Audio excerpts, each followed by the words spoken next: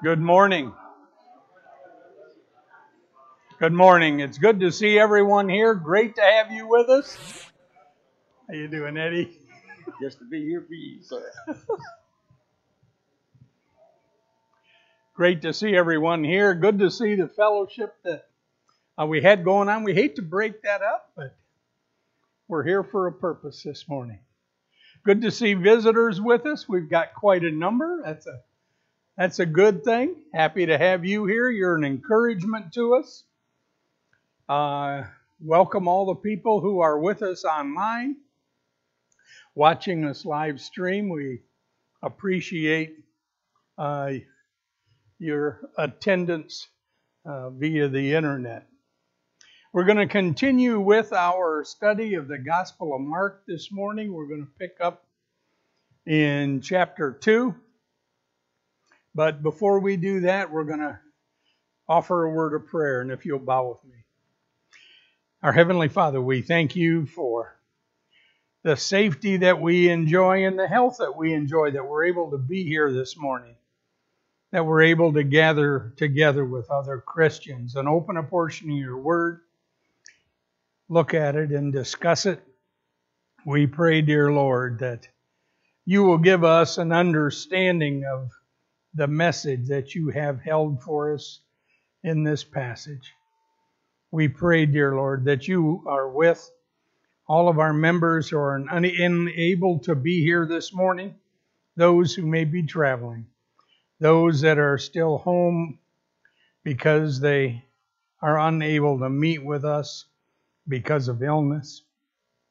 We pray, dear Lord, that all will soon be returned to us in our assembly here.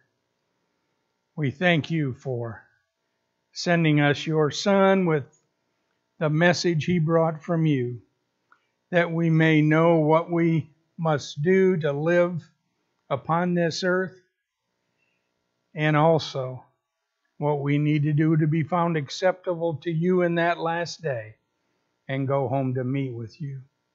We ask all of these things through his name. Amen. As we look at Mark chapter 2, we're going to be picking up in the first verse, and we had just completed chapter 1 last week.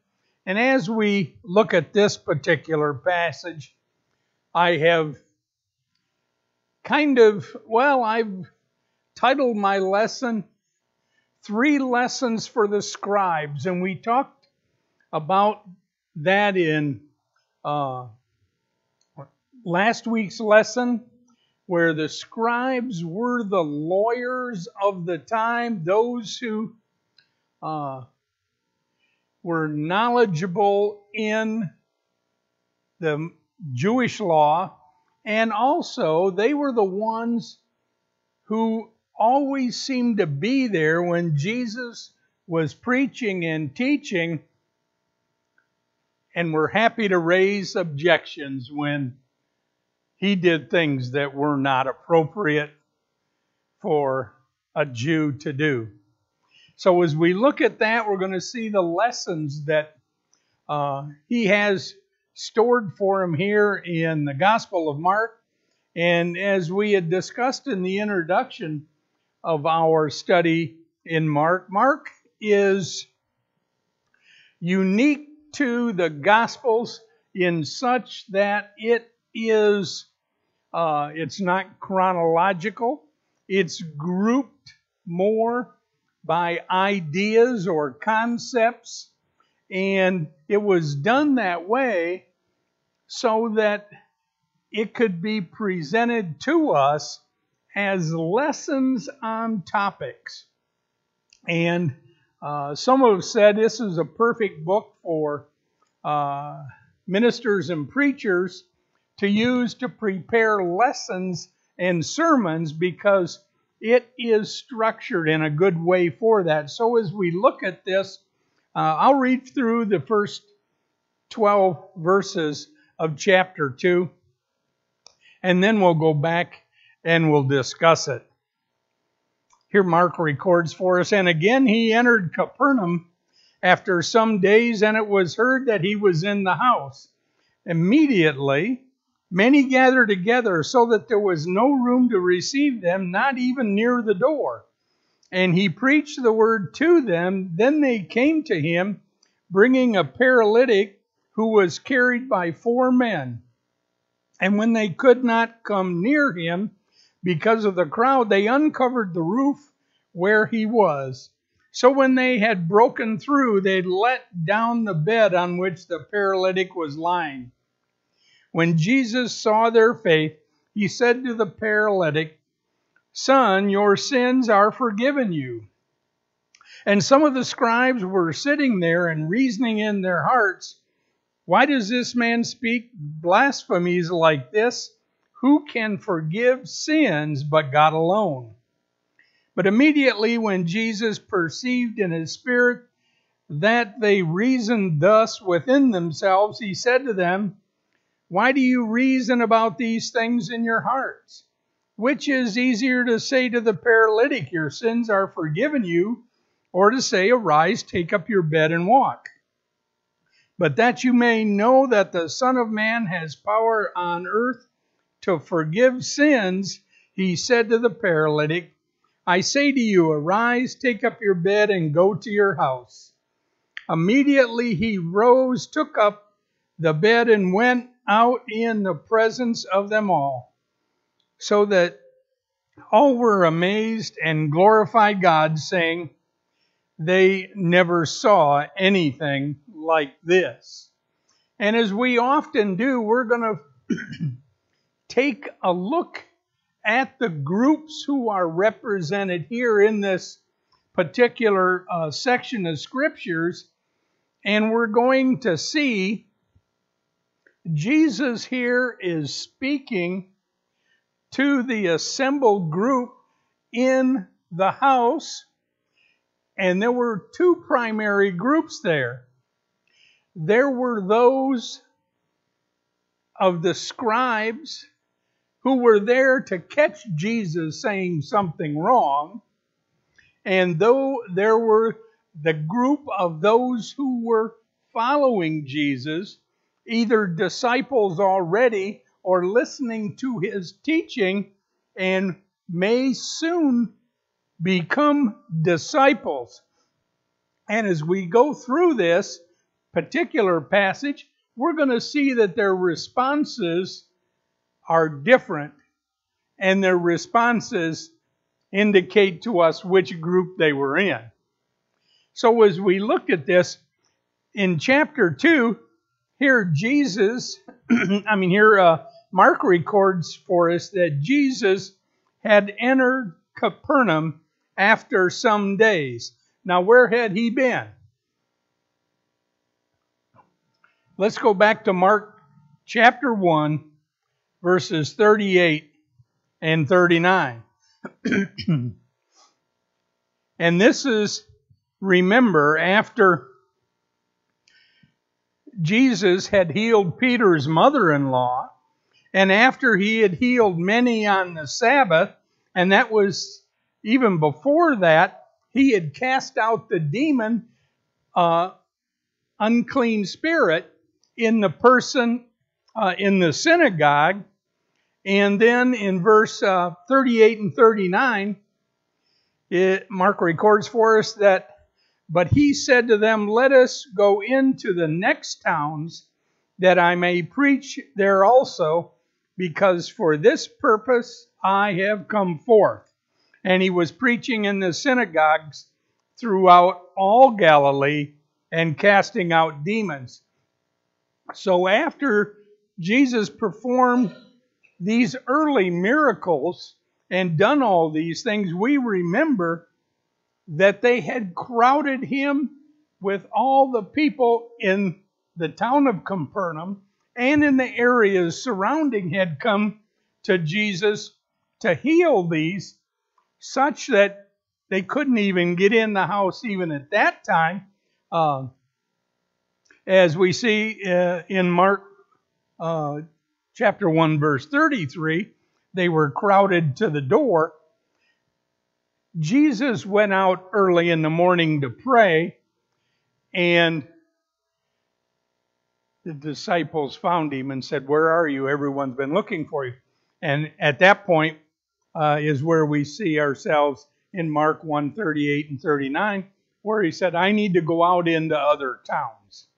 So Jesus had been teaching in other towns, out in the open, but also often in the synagogues, and had been doing that for some days, because verse 1 of chapter 2, he says, again, he entered Capernaum after some days. So we don't know how much time that was, but he had been preaching and teaching in the synagogues. He had been healing people and casting out demons. And then he returned to Capernaum. And it was heard that he was in the house of Simon Peter's mother-in-law. And there is where he returned. That was kind of his base when he was preaching and teaching in Galilee. In that Galilean ministry, this is where he came back. He refreshed himself. He stayed with them. And what happened? Immediately they heard that Jesus was in the house. And immediately many gathered. There was that group of people. Now we remember, Jesus wasn't traveling alone. He wasn't traveling such that he wanted to remain unknown to people. There was a group of those he had called to be his disciples. There were others who were following him. So in the small town of Capernaum, when this group came back into the town, it didn't go unnoticed, did it? They knew he had come back into town. And Jesus came back in to Peter's mother-in-law's house and stayed there. There wasn't room, not even at the door. And as he did, Jesus began to preach and teach to them in the house. We'll not have to spend too much time on the 4 men who carried the paralytic on the pallet, because Stephen, in a recent sermon, and Corey Collins, when he came with our gospel meeting not long ago, they spent a lot of time talking about this particular incident. But for us to know that they were bringing this man who was a paralytic, and they couldn't get him in the door, so did they wait in line? No. They made their own entrance. They did a little home remodeling, didn't they? And, you know, we understand houses were built at the time with flat roofs and generally an exterior stairway to get up to that roof. So it seems like this is probably what they had. They went up to the roof, and these roofs were built in layers, timbers, and then palm fronds or straw or mats or something, and then like mud over top of that, and then tiles over top of that, so they could walk on them. So these people, it wasn't like opening up a roof hatch. They did some work on this roof that they were able to open up an area large enough that they could lower this man on his pallet or mat, whatever you want to call that, and get him down into the presence of Jesus. And you can imagine, Jesus is there, the house is full, and Jesus is preaching and teaching to them. and they would have heard the commotion on the roof. They would all of a sudden seen that there was a hole in the roof, and then that this pallet was lowered into the room. So we're all going to step back and see what's going on here. And as they did that, in verse 4 it says, they let down the bed on which the paralytic was lying. So they just lowered it in to the presence of the room, and Jesus being in the room, and they are all there. Now, we don't know all that was said, but the first thing that's recorded for us is when Jesus saw their faith. When Jesus saw their faith. Yes.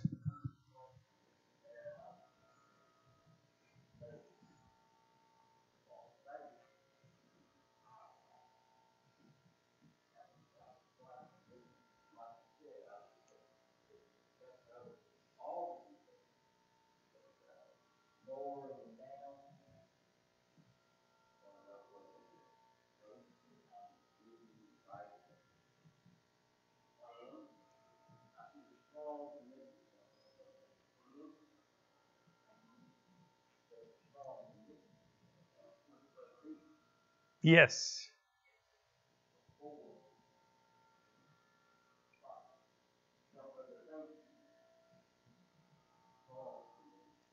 And we don't even know if they were really from Capernaum, do we? We don't know where they were from. They may well have been from Capernaum, but they brought everything they needed, or maybe they acquired it right there at the house, to get the hole in the roof and to get that bed lowered down through the roof, and there and presented that man in the midst to Jesus. They didn't have to tell Jesus what they were searching for, did they? He understood what the need was there, and Jesus said to him, "Son, your sins are forgiven you."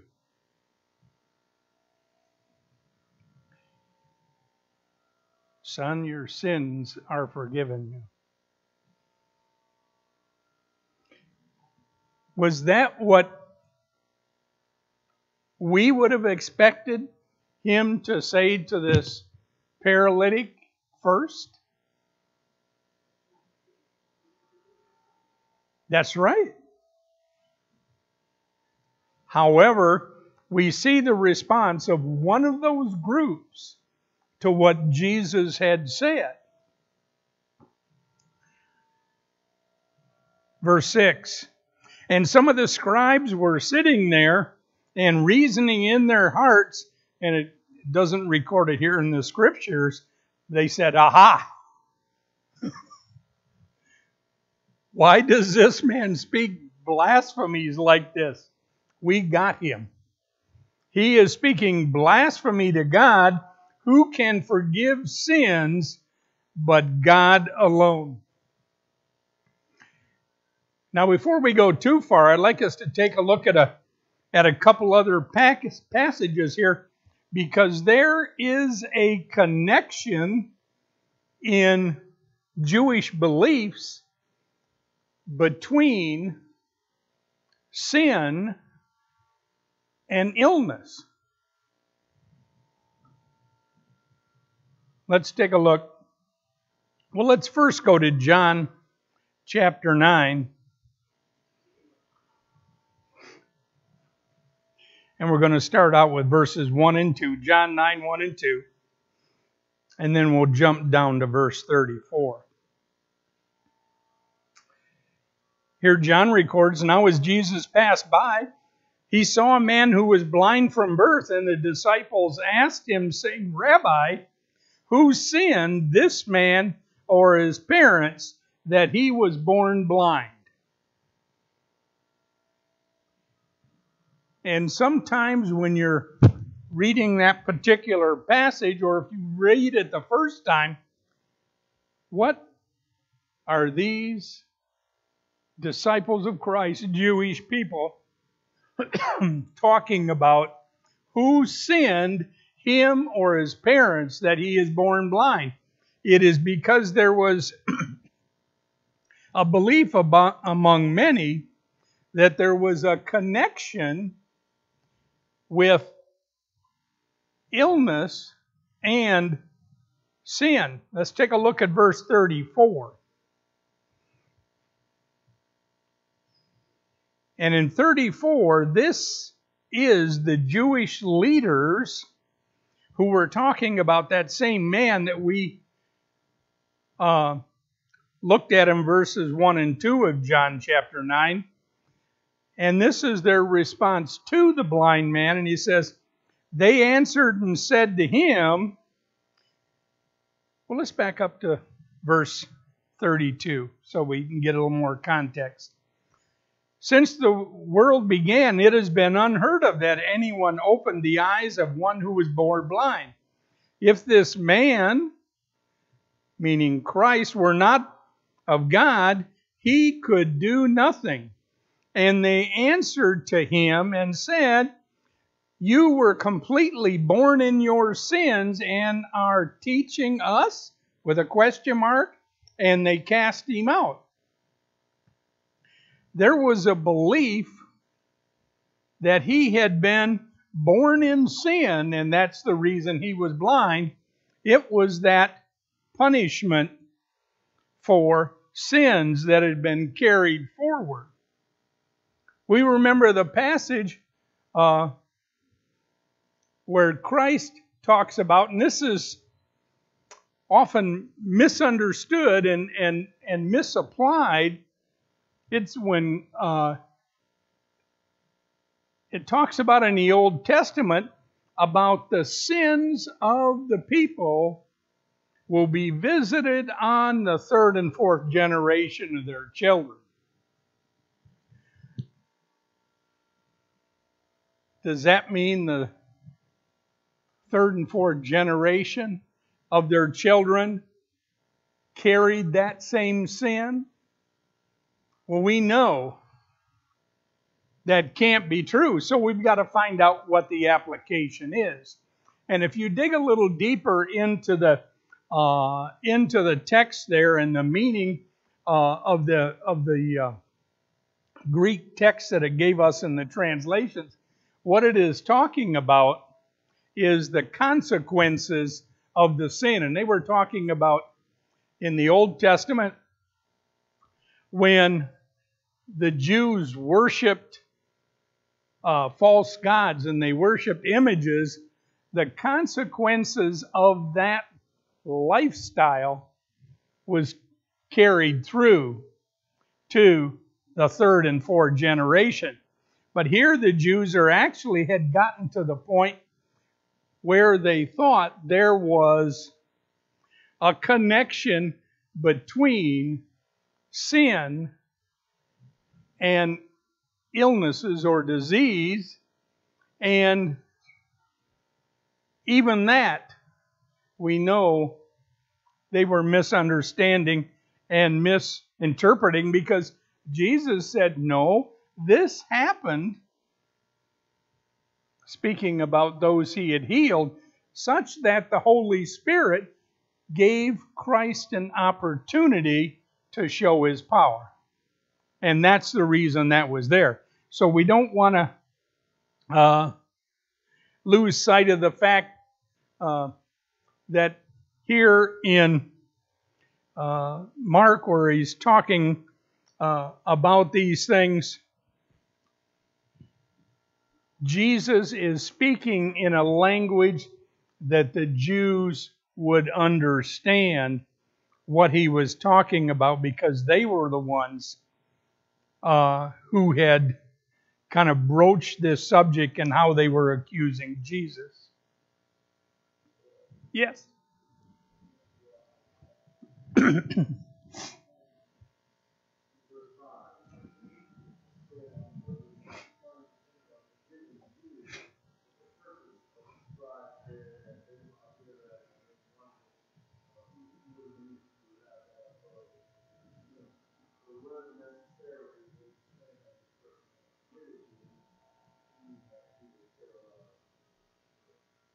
Yes. And as we see, we'll see down in verse 9, Jesus says, which is easier to say to the paralytic, your sins are forgiven you, or to say, arise, take up your bed and walk, which is I cure you of your physical. But it was to instruct them that he had the power, remember all power in heaven and earth, to forgive the sins and heal all of their ailments. And we'll get into that a little bit more as we go through on chapter 2, because that's going to come up again. And we're going to see that Jesus, yes, sir.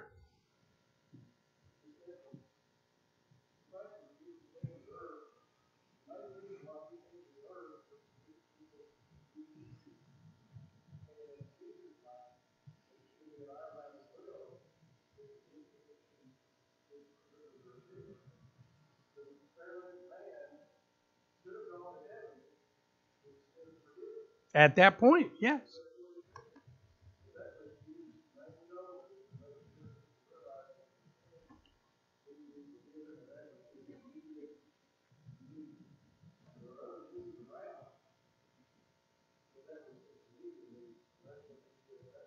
Absolutely.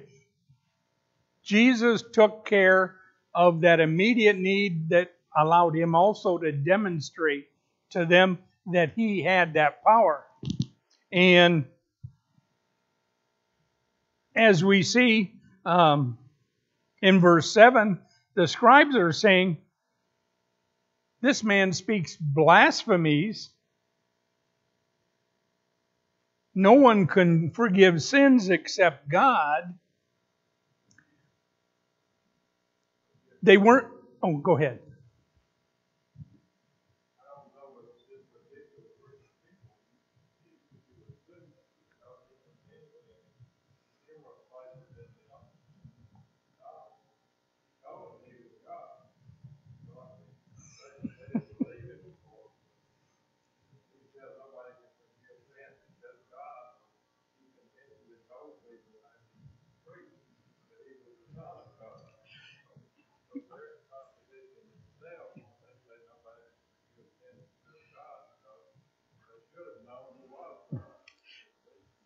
Well, we looked at that a little bit when we were going through chapter 1 of Mark, where John the Baptist sent a couple of his disciples to Jesus to say, are you the one?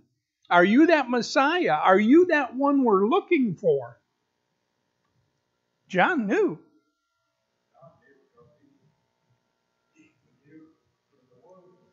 He knew in the womb. He's the one that baptized Christ.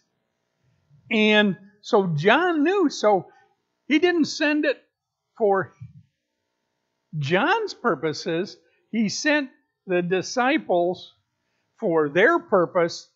And then Jesus told them, look at what I do, not what I say to you.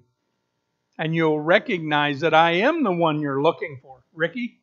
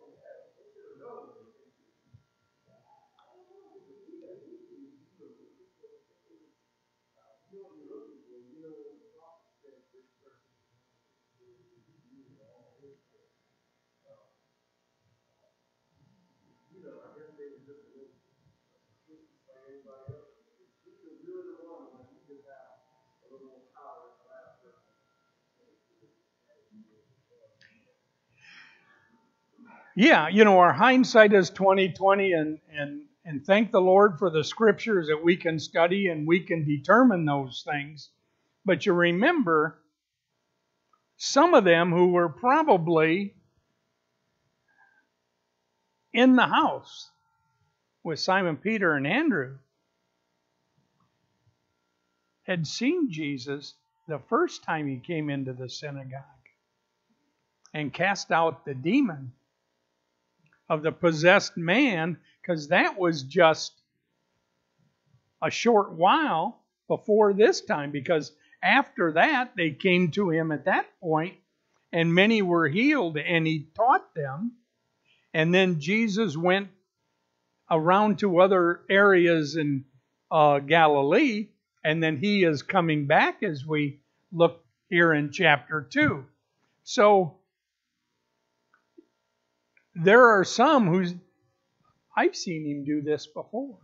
He has that power. And I think in some in some understandings, that's why now the scribes are sitting in this group and they're saying, what is he doing? They're accusing him in their mind. Now, they didn't speak about it. It says they were reasoning in their hearts. What is this man doing? And the thing that the scribes are overlooking. First of all, they're going to overlook the fact that Jesus healed this man. If that isn't enough of a demonstration of the power of God, but they're focused on the fact that he said he forgave sins. They're also overlooking the fact that Jesus knew what they were thinking. And he responded to it precisely. Jesus didn't imagine that someone would have said this. He knew what they had reasoned in their hearts and said to them in verse 8, why do you reason about these things in your heart? Which is easier to say to the paralytic, your sins are forgiven, or take up your bed and walk? Jesus knew what they were thinking. He knew why they were there, to make that accusation against him that they could take back to Jerusalem and use that against him at that point. Yes.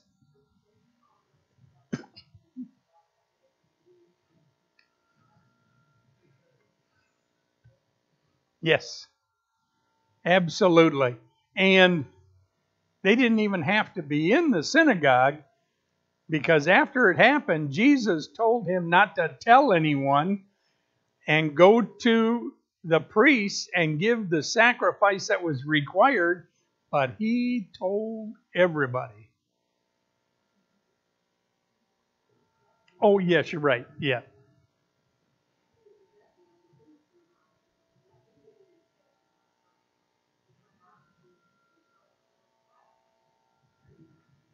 He said, we know who you are.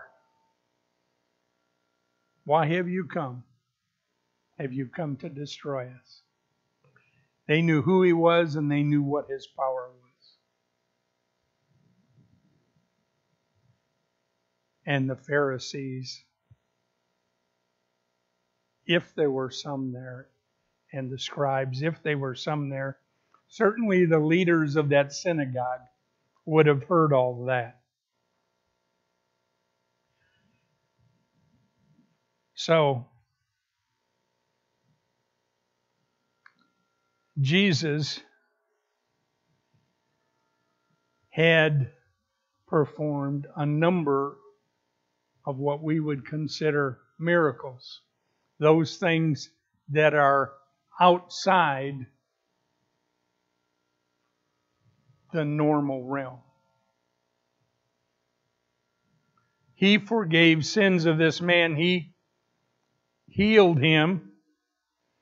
He listened to what the scribes had said in their heart and responded to them, he had done this to teach them that he had authority. Let's take a look at Daniel chapter 6, verse 27.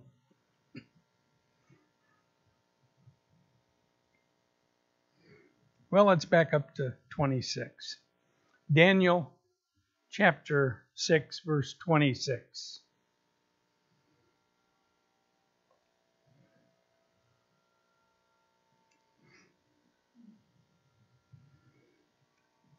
And this is Darius speaking, one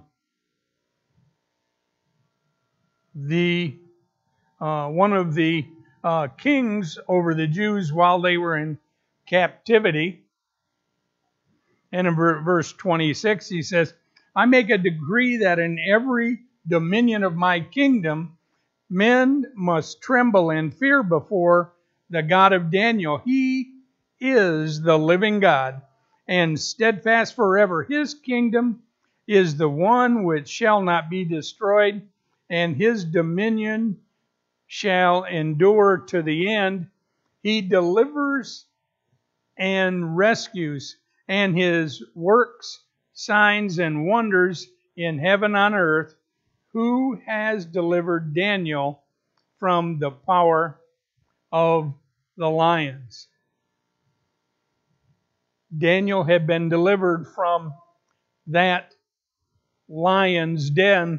And here Darius, even though we understand from the scriptures that Darius did not become a true believer in the one God Jehovah, he recognized the power that God held both on heaven and on earth. And he tells them they must tremble and fear before the God of Daniel. And as we look at that, God held all power. And we understand that God had given Jesus all power on heaven and on earth when he sent him down to the earth here. That was the power that Jesus was using here. And as we see in verse 12, immediately he arose, and he is the paralytic man, took up his bed and went out in the presence of them all, so that all were amazed and glorified God, saying, we never saw anything like this. And remember, picturing that room, there was no room to get him in the door. The house was packed with people, and he's going to pick up that bed and he's going to make his way through this crowd to exit. Everybody is going to see him. Everybody is going to touch him and recognize that he is walking out of that house on his own power. He had to be carried in. He had to be let down through the roof, but he walked out carrying that bed or that pallet or that mat, whatever you want to call that. Beg your pardon? Yes. A huge event that you are not soon going to get over. You're not soon to forget. And no. And can you imagine them telling people who weren't there? No, man, that didn't happen. That can't happen. Who can do that? And then the teaching of Christ begins all over again.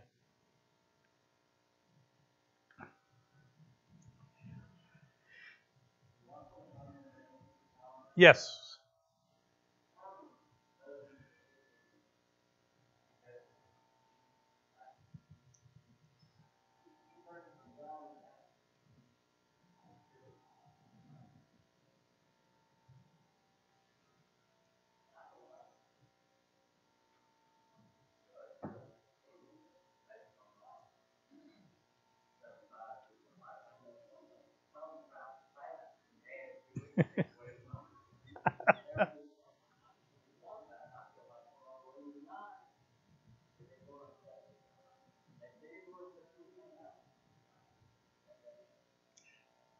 And I think that goes back to those two groups again.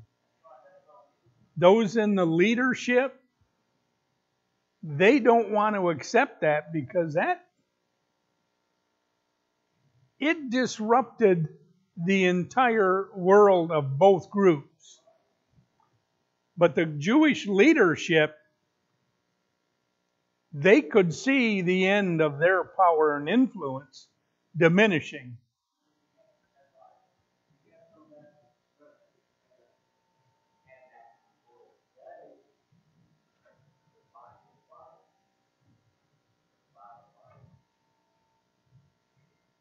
Yep.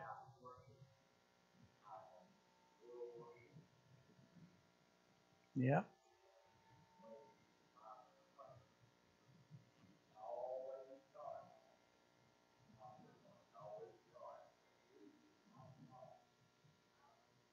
That's right.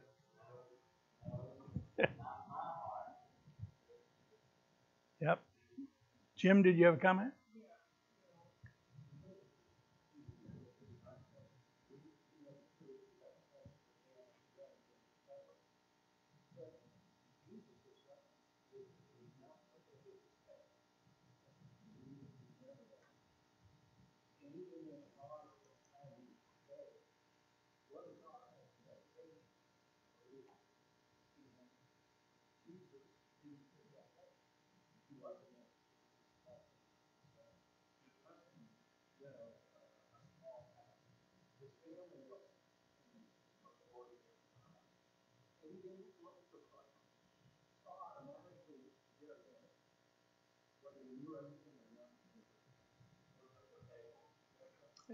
He wasn't what they expected. He wasn't what they wanted.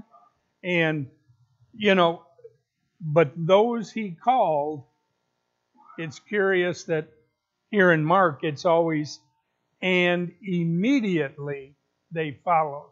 There was no question in their actions. They immediately followed Christ. And that's why that other group, those who had that open heart, those who were looking for the signs that they had in the scriptures in the Old Testament, those who were looking for that kind of person recognized Christ for what he was. Well, I've only got a minute or so, so we'll stop there before going into the next section. I appreciate your discussion and your attendance this morning. Thank you.